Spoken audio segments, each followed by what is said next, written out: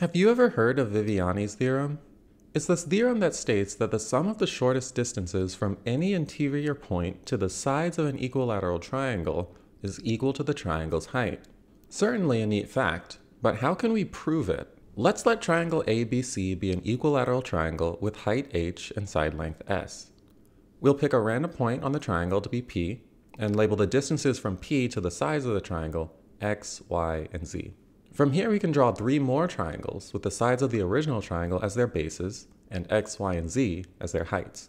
And now the area of the original triangle is the sum of the areas of these three smaller triangles. We know the area of a triangle is 1/2 BH.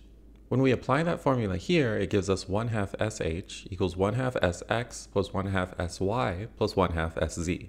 And that's pretty much all we need, because when we factor out 1/2 S and cancel it from each side, it leaves us with h equals x plus y plus z.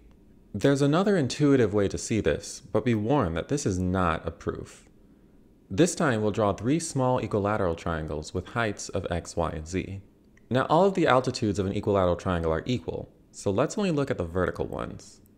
The next key insight is that the quadrilateral encapsulating the area above the top two triangles is a parallelogram, which means we can slide the smaller triangle to the top and stack the other two beneath it.